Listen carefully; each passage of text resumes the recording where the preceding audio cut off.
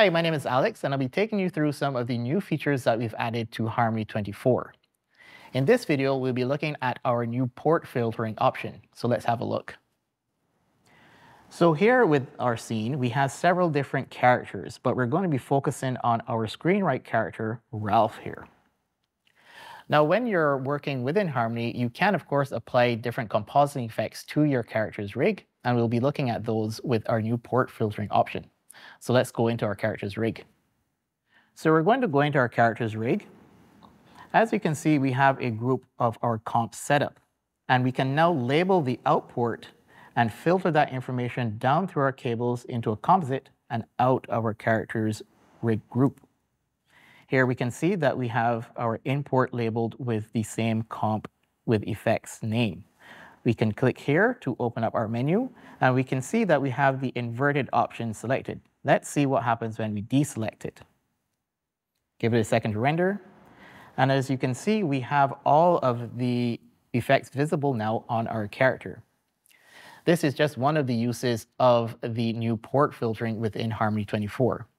I can also utilize the option to specify specific areas of my character's rig to apply other compositing effects. So we'll use one from our library.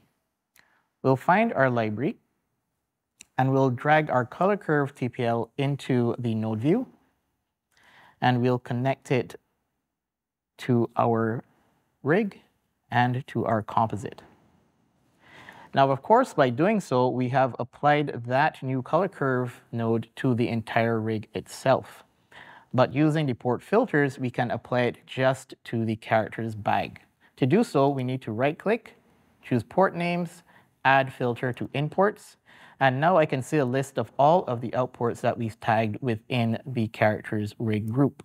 We're going to select bag comp, click here once again to add another one, and we're going to add bag straps comp.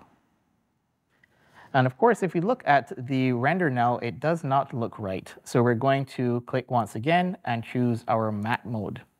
Give it a second to render. And there we have it. Now you can see that it has been applied to just the bag of our character.